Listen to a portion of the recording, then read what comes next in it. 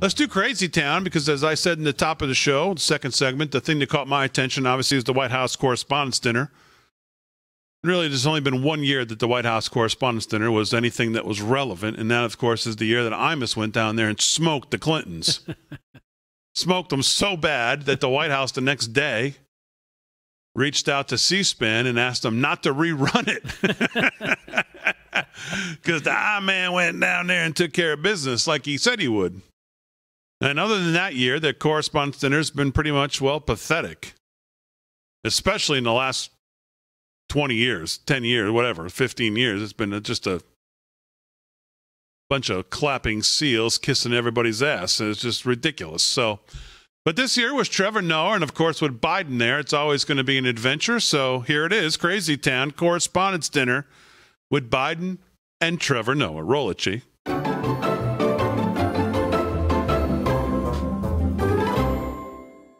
And a special thanks to the 42% of you who actually applauded. I'm really excited to be here tonight with the only group of Americans with a lower approval rating than I have. This is the first time the president attended this dinner in 6 years. Yeah. We had a horrible plague, followed by 2 years of COVID. If my predecessor came to this dinner this year, now that would really have been a real coup. The very first president to attend the White House Correspondents' Dinner was Calvin Coolidge in 1924. I'd just been elected to the United States Senate. Jill is with me tonight. Jilly, she did say the other day, instead of introducing myself as Jill Biden's husband, maybe to introduce myself as her roommate. You're famous for your interviewing skills. Well, he's bombing. Billy, you should know what you're doing, pal. You know it well. And I think you should hope Meets the Press. Maybe they start to watch it again. I told my grandkids and Pete Buttigieg they could stay up late and watch this show tonight. We come here to answer a very important question in everybody's mind. Why in the hell are we still doing this? Another question about whether we should gather here tonight because of COVID. Well, he amused himself, didn't he? We're here to show the country that we're getting through this pandemic.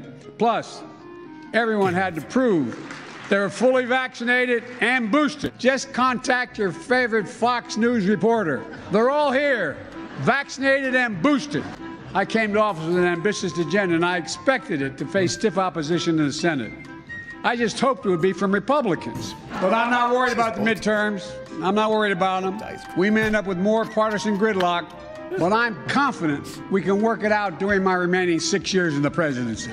I'm not really here to roast the GOP. That's not my style. Besides, there's nothing I can say about the GOP that Kevin McCarthy hasn't already put on tape. Ronald Reagan said, Mr. Gorbachev, tear this wall down. That one's okay. Today's Republicans say, tear down Mickey Mouse's house. But Republicans seem to support one Crickets fellow. on that one. Some guy named Brandon. He's having a really good year. Poison. That's pretty good. Is running through our democracy. He still doesn't get it, though. No. All this taking place with disinformation massively on the rise. The First Amendment grants a free press extraordinary protection. But with it comes, as many of you know, a very heavy obligation. To seek the truth as best you can. There's incredible pressure on you all to deliver heat instead of shed light. Because the technology is changing so much. The system is changing. What? American democracy is not a reality show. I'm going to turn this over to Trevor now. Strap myself into my seat. It is my great honor to be speaking tonight at the nation's most distinguished super spreader event. Do you read any of your own newspapers? I mean, I expect this from Sean Hannity, but the rest of you, what are you doing here? The second someone offers you a free dinner, you all turn into Joe Rogan. I mean, Dr. Fauci dropped out. That should have been a pretty big sign. Fauci thought it was too dangerous to come tonight. Pete Davidson thinks it's okay. Just chill. We're celebrating. We're out. You know, get comfortable. Not too comfortable, Jeffrey Toobin. Not too comfortable. You know what? So what, Jeffrey? You made a mistake. You whipped it out in front of your coworkers. That's the first step to winning a Grammy for Comedy Album of the Year. You're halfway there, my friend. Yeah, I might roast you gently, you know, like a pair of testicles on the Tucker Carlson special. What if I make like a really mean joke, you know, about like Kellyanne Conway, and then her husband rushes up on the stage and thanks me? You would never allow personal connections to affect your ability to be good journalists. Isn't that right, Chris Cuomo? Where is Chris, by the way? Is he? Is he here? Before people order their Ubers home tonight, Governor Greg Abbott is generously providing free buses for the Telemundo table. We've got the media, we've got celebrities, basically anyone who's been to Jeffrey Epstein's island. This is an exclusive event. Ron DeSantis is here. Yeah. Oh man, I'm actually surprised that he found the time. You know, he's been so busy trying to outmaneuver Trump for 2024. I see you, Ron. Blaming Trump for the lockdowns, distancing yourself from the vaccines that Trump created with his own 2 hands. Nobody knew how to make vaccines until I made them. Beautiful, beautiful vaccines. Nobody knew how. Not even Fauci. You see, what I like about Ron DeSantis is like if Trump was the original Terminator, DeSantis is like the T-1000. You know, you're smarter than him. You're slicker than him. You can walk down ramps. First you ban the math textbooks, then nobody knows how to count the votes.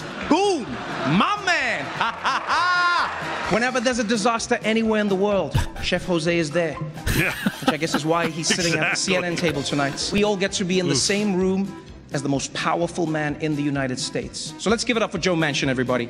You know, I was a little confused about why me, but then I was told that you get your highest approval ratings when a biracial African guy is standing next to you. So I'm glad that I could do my part. Ever since you've come into office, things are really looking up.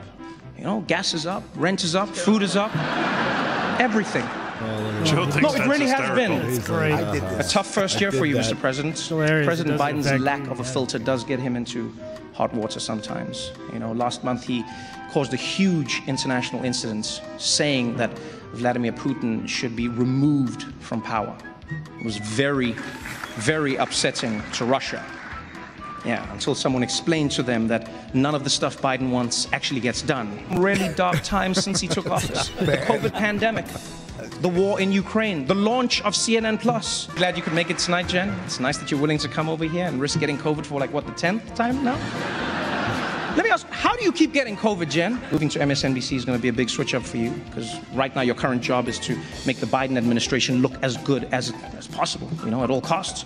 Now you're going to be at MSNBC and you're going to have to...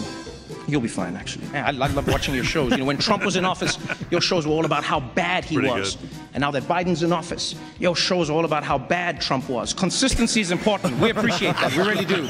Let's give it up for the White House press pool. Every day you demand answers on the pressing issues of the day. And then Fox News asks about Hunter Biden. People need to be held accountable if they're using their dad's name to get ahead in life.